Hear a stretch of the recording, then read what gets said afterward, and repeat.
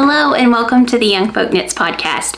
This is a special episode all about spring and summer.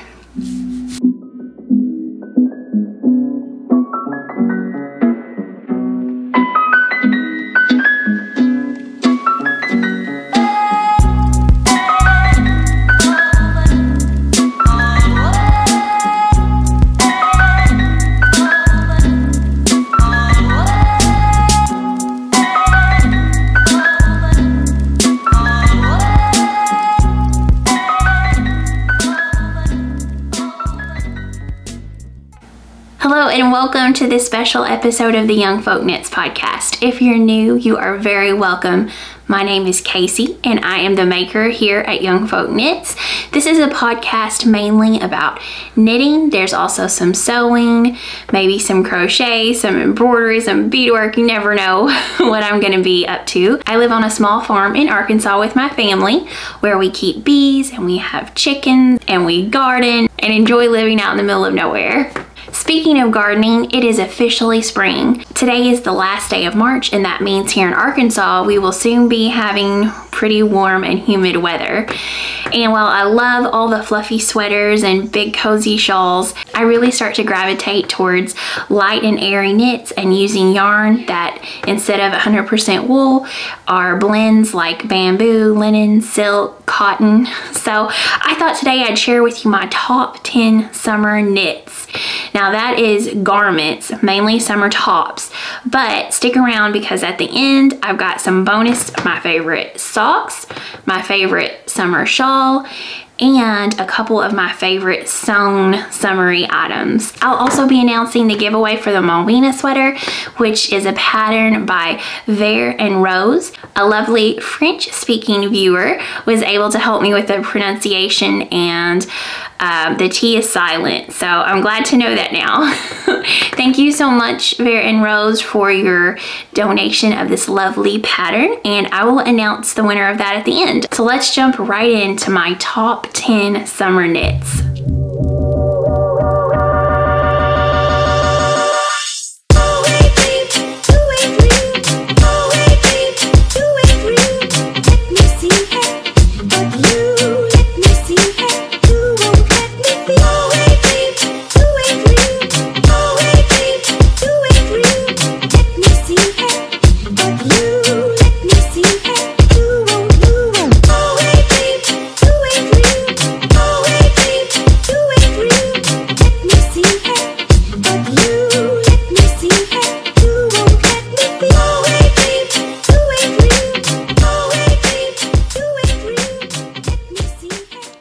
Okay, coming in at number 10 is a knit that you would not think of for summer.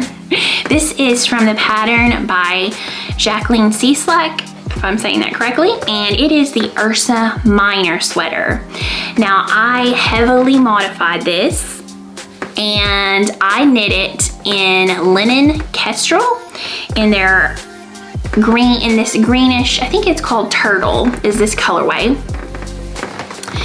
And it's a very open weave knit, and I absolutely love to wear this over a camisole or over a dress, and it's very breathable. The linen is amazing. So if you'd like to know how I modified it, you can look at my Ravelry project, which I will link in the description box below. I talk all about how I did the sleeves, how I did my sizing. Also, the pattern calls for a bulky weight yarn. However, I used this Aran weight yarn, and because of the way the linen grows, it actually ended up being perfect. I used the exact same needle size that the pattern calls for, and in the end, I was very, very happy with how it turned out. Something I love to pair this with is my estuary skirt. Mine is in a tea rose kind of coppery color. And I think that almost all of my tops I'll show you today go really well with this skirt. So that's a great option also, which we'll talk about sewing later. That's a great sewing pattern to put on your list for this summer as well. All right, and coming in at number 9 for me is this camisole number 4. And this is a pattern by My Favorite Things Knitwear, which I'll link in the description box below. I knit this with Knitting for Olive Pure Silk, and I really love it a lot. It's very light. It has a great flowy and breathable feel to it. It has a lot of drape. It grew quite a bit with blocking. So I would recommend making your straps shorter than you intend for them to be, because they will grow a few inches with wear and blocking. I like to wear this under a sweater or with a nice shawl wrapped around my neck. So you could use any fingering weight yarn for this camisole. Another great option besides the Knitting for Olive is this Tin Lina, I believe is how you say it. And it is a blend of cotton, viscose, and linen.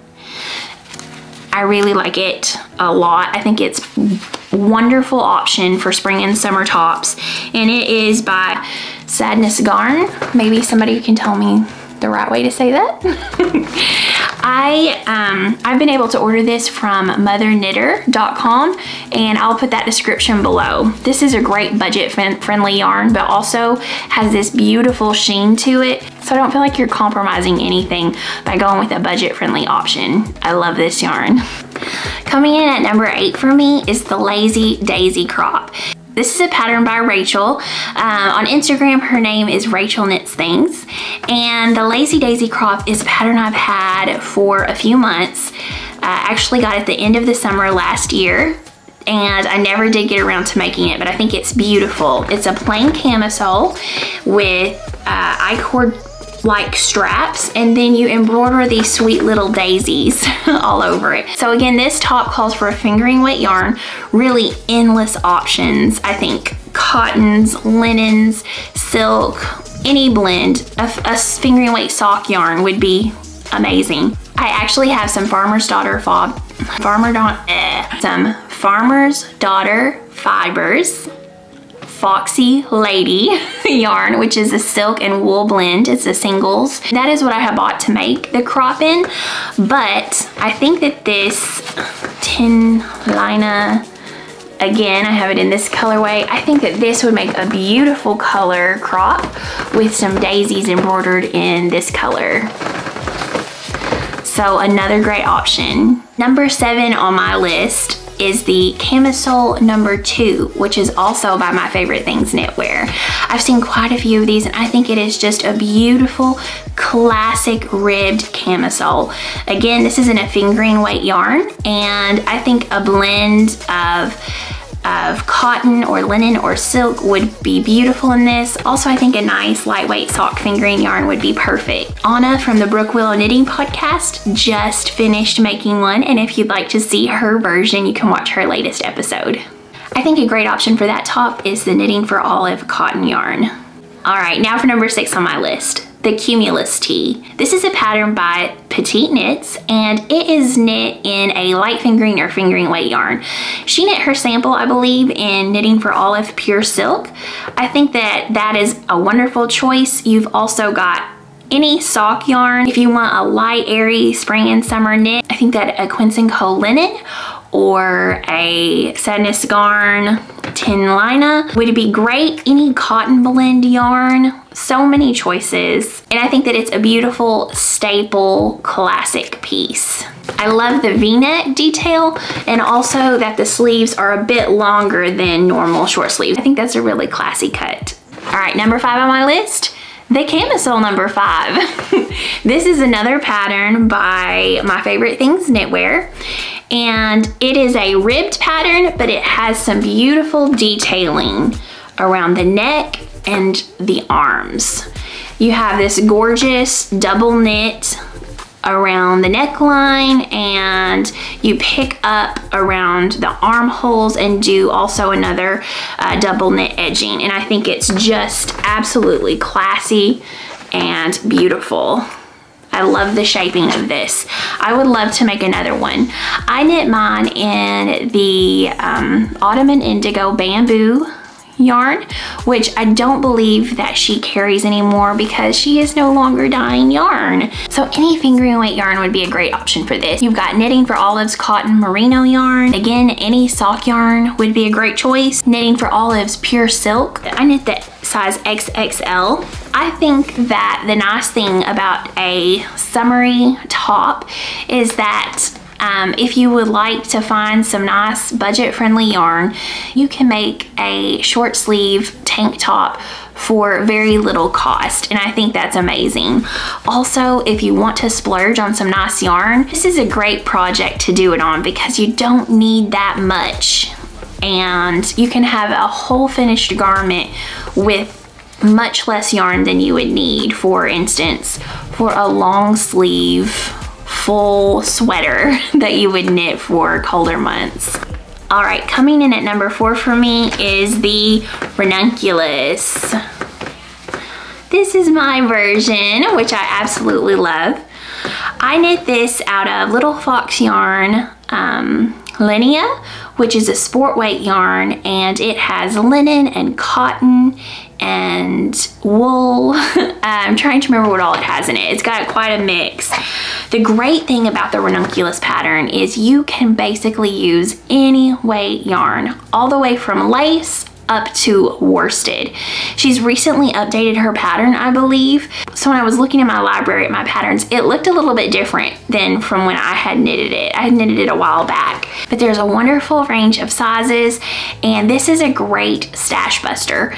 You can make this with as little as 1 skein of yarn. It is gonna have a very open weave fabric, but that's really nice in the spring and summertime. I went with the sport weight, so the fabric is a little bit denser than many of the ones that I have seen, but I think this is great with an oversized flowy look, and the options for yarn are endless. All right, number 3 on my list is the Thea top. This is a tank top that to me is perfection. It's a nice neckline that you can stay cool in, but I don't have to worry about exposing too much. Also has a nice wide strap, but it's still a tank top, so it's nice and cool. The best part, it's worsted weight. So this is a quick knit. Becky from A Hand Knit Letter and I are both planning on knitting this very soon. I'm going to be knitting mine in the Equinox line from Magpie Fibers, and I believe that Becky is going to be using some Sadness yarn. So I'll get an update on her. But to me, this is just a quintessential summer tank that everyone needs. It would be a wardrobe staple, and the outfit combinations are endless. Okay, number 2 on my list is the Tanya top by Boyland Knitworks. I cast this on and it has sadly been languishing with little attention at all. It has a beautiful lacy bottom detail and then plain stockinette stitch. It has some great shaping. The body is very flowy and it has some beautiful short sleeves. I'm knitting mine out of Farmer's Daughter Fibers Foxy Lady. That's a tongue twister in the color One Stab. And now that it is starting to warm up, I plan on focusing on this a lot more. You can look at the hashtag for this top on Instagram and get some amazing ideas on color and yarn choices. And for my number 1 pick of summer tops, drumroll please, is the Anchor Summer Shirt by Petite Knit. I think this is a beautiful, classy, stunning top. Best part, it is knit in DK weight yarn, so it will go quickly. It has this beautiful detailing at the top, and then it has a classic fit with ribbing at the bottom and nice sleek sleeves. To me, this is the epitome of classy knitwear, worn lounging by the pool on a European tour abroad. I actually really love this. I have not cast this on yet, but it is top of my list. I think it's beautiful. And again, there are projects after projects on Ravelry and Instagram, so you can get some great ideas for color choices and yarn choices. So that was my top 10, but I have a bonus one for you. I didn't include this in my top 10 because I don't feel it's size inclusive and I don't like that fact. But it only comes in 2 sizes, a small, medium, and a large. This is the leaf top. I am currently working on, I've got the left front side done, and so I'm about to cast on the right front side, and then I'll do the back. I am knitting this in the We Are Knitters cotton yarn, the cotton. So this is 100% Pima cotton. And I'm actually gonna modify this a bit. I've already started to modify it by adding an extra repeat. You're supposed to do 3 repeats total of the lace pattern, and I did 4 instead. I'll continue to do 4 extra repeats on the other side and on the back, so that you'll then seam it together. And I think that I'm going to add a small section of stockinette between the back and the 2 front sides to seam it together. Then I'll have these beautiful wooden buttons that I can't wait to sew on the front. So this is working out very quickly. It's knit on 5mm needles, or US 8, and I really love seeing the lace pattern emerge. I did the whole left front in one afternoon, so hopefully I'll be able to move through it quickly. All right, so some people just aren't garment knitters, and that's all right. That's why we have socks. Socks in general are a great summer knit. For small projects, they're light, they're not heavy, and these are the Flower Crown socks by Larkspur Knits. I think that they are a perfect summer sock. I'd also like to recommend a sewing pattern.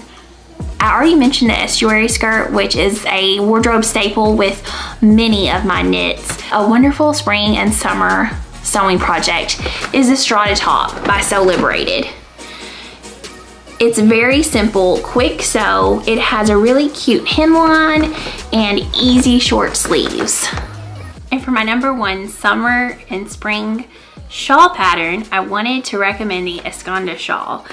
This is a free pattern that you can find on Ravelry, and it is designed by Belén Fernandez. I'm not sure if that's the correct way to say it. It's a beautiful garter shawl with a lovely lace edging. So it's a free pattern. You can grab a yarn from Stash, or you can splurge on a new skein for this beautiful shawl. It is light and small and perfect for spring and summer days. So what if you're not into knitting or crocheting or sewing, but you still want to do something crafty this summer? That's okay. Something that has 0 wool whatsoever is embroidery. And I highly recommend one of these embroidery kits from Harvest Goods Co. She has beautiful patterns. You can download PDF patterns, or you can order an entire kit, which comes with everything that you need to complete a project. And I think this is a great summertime craft. So that's all I have on pattern recommendations, but I wanted to just quickly run through a few different yarns, which I think are wonderful blends to use for spring and summertime knits. I've already been talking about Knitting for Olive, but they have some great fingering weight choices. #1, their Knitting for Olive Pure Silk, and also their Cotton Merino, both wonderful yarns. Another great place to buy non-wool blend yarns is Knit Picks. They have a large range, starting with fingering weight yarns like their Gloss fingering, which is a wool and silk blend. They also have a Cotlin, their Cotlin, which is a DK weight cotton and linen blend. They have their Dishie, which is a worsted weight, and it is a cotton yarn. And then another great fingering weight yarn is their Lindy chain, which is 70% linen and 30% cotton. Quince & Co. has a large range of linen yarns in many different weights. You can check out all of those options on their website. Sadness Garn has both a fingering weight 10 line and then just their worsted weight line, which I mentioned earlier is a blend of cotton, viscose, and linen. And I think this is great for summertime. It's also a budget-friendly option.